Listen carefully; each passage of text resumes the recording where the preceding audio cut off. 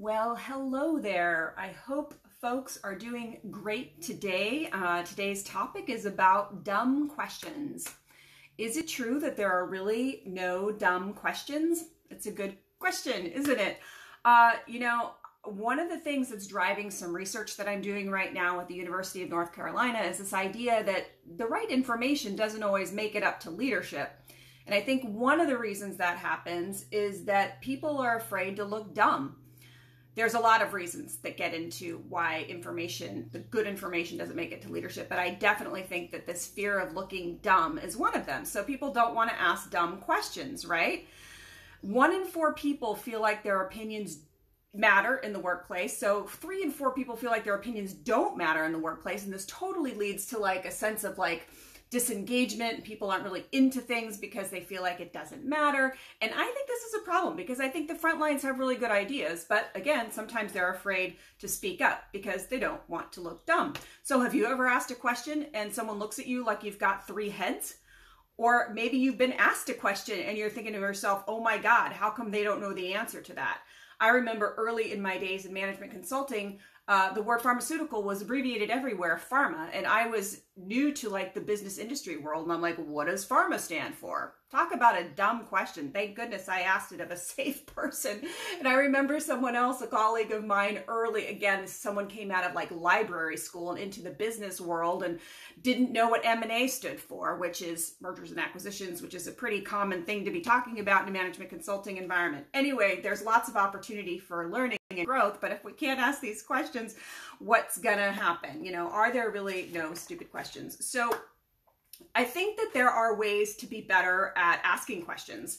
And, there needs to be a willingness to ask dumb questions because, we've got to learn. And actually this willingness to ask dumb questions, again, you can do it in a smart way, research shows, separates entrepreneurs and the go-getters from people who feel stagnant and disengaged. So there is good reason to get good at asking questions.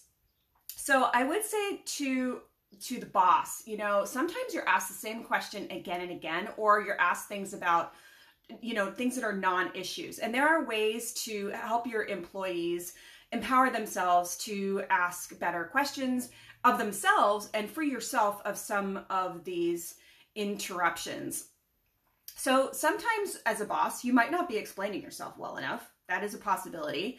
But sometimes the person you're talking to might not care enough that it's not really sinking in, or they're not really knowing what the first step is when they go back to do this thing again. Another thing we need to realize is just because something's easy for me doesn't mean that it's easy for everyone else. So again, we can't assume that just because you've been doing something for 10 years that everyone on the planet should know how to do it. And I know in my role, I'm constantly teaching the same thing over and over because there's such high turnover in management consulting. It just goes with the flow that I'm kind of like a high school teacher where I'm kind of getting people to a certain point and then they all turn over again and again and again. So for almost 20 years, I've been kind of saying a lot of the same things about, for example, private company information. You end up feeling like you're a robot or something. You get bored of the question, but you don't realize always this is the first time this person's encountering this thing for the first time. So as bosses, we need to remember what it's like to be lacking information. You just don't have any experience. But if someone is asking you a question, they've asked you a question 3 times, say it to them. I'm clearly not explaining myself well enough. What's going on? Just ask them, what's going on? I think we've been over this. Is there something that I'm missing every time? And an example that I read online, this gentleman was saying, this woman was asking where the new books are published, or the new published books are stored. And the answer was the same every time. It was conference room. So, she's coming around and asking seemingly the same question, although maybe she was asking it a little bit differently, but the boss couldn't hear it that way. He said, what's going on? You've asked me this 3 times. And she said, well, we've gotten so many, there's no more room in this particular room where we're keeping all of these new published books. So, new information, new problem that needs to be solved.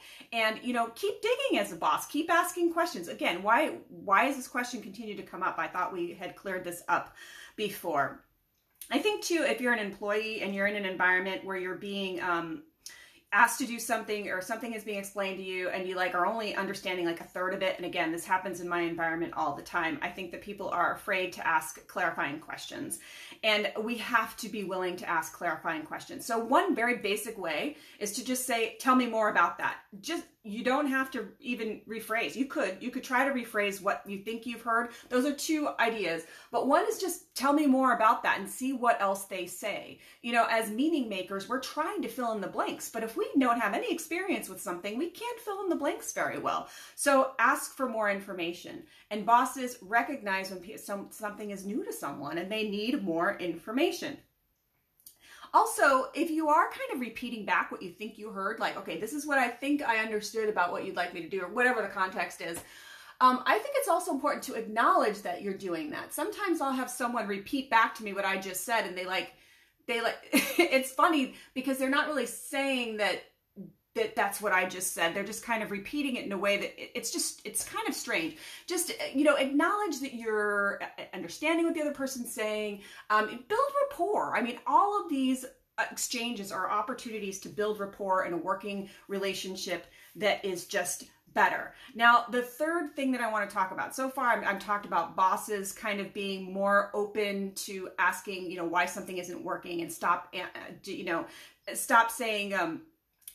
solving the non-issues for your employees. Help them to help themselves. The second thing was around, you know, employee ask for clarification and do it in, you know, gentle ways. You could ask, tell me more about that. But the third thing is really changing a question completely, and questions that there are a lot of questions in the workplace that lack personal accountability. And there was one study that showed that in some environments, employees spend 2.5 hours a day potentially and looking for answers to questions that don't matter, or that really just end up reinforced that someone else is responsible for something. Just questions that lack accountability. And I think this one is huge. So how can you change your question so that it becomes a smart question, that it's an energizing question that gets you towards results, so that you can have a better sense of your experience of work and your environment? And again, this is all about freedom and empowerment. So these are better questions. So anytime you have a question that begins with a why or a who or a when, you can change that why, who, or when to a how or a what. I'm going to give an example in just a second. And then the next word should be I. So how can I, or what can I? And then you're going to end whatever that phrase is with something that you can do or a way that you can help. So here's an example. Why do things keep changing? That's a very disempowered, lack of accountability type of statement. Why do things keep changing? So a way to change this could be, what can I do to get skilled up so that I'm unfazed by change or less fazed by change? I'll agree that change sometimes is not fun, and sometimes when you have no context for it, it's really frustrating as a frontline employee. Part of what I do with the 9 tips in my book is to help people feel empowered so they're less fazed by change, and also just have some mind shifts around change and how to adapt in constantly changing, constantly interrupted environments. Another one, which is pretty funny, and I know this has come out of my mouth, I'm sure it's come out of every employee's mouth on the face of the earth, is that who thought of this? You know, like some change is brought up, it's like, who thought of this?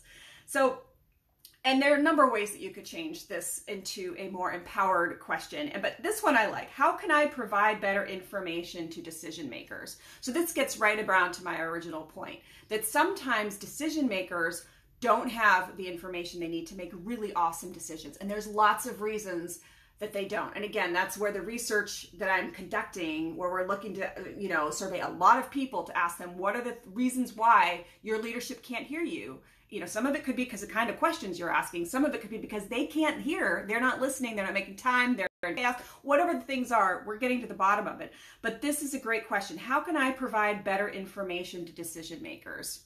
Again, there's more to come on this, because I really feel that environments where people are working should be collaborative, and if all that information is kind of being understood and felt by leadership, we're in a much better situation, one that's not fear-driven, one where people aren't afraid to ask questions, seek clarifying answers, and, you know, just a more collaborative, open, free environment where business can be done, money can be made, people can have lives and good jobs and good salaries. It's all for good in the end. But let's make sure this communication is open and free and that people are asking awesome questions.